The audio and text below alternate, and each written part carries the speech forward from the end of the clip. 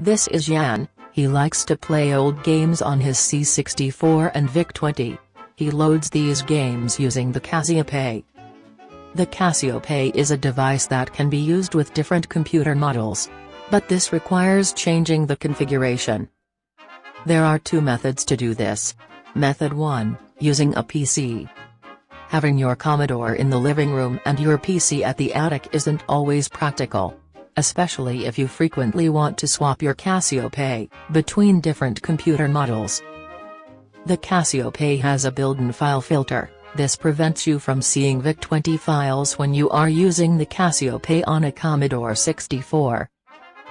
When you upload a file onto the Cassiopei's flash memory, then the PC software will ask you for which computer type the file is intended.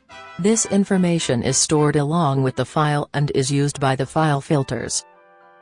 If you have the luxury of having your Commodore computer close to your PC, then configuring the Cassiopei for a different computer model is no problem at all. Fortunately, there is an alternative that makes you select a different computer model without the use of a PC. This is method 2, using the Set Model program. Type load S and then press the menu button. The computer will now load a small program that allows you to select a different computer model. Simply follow the instructions on the screen.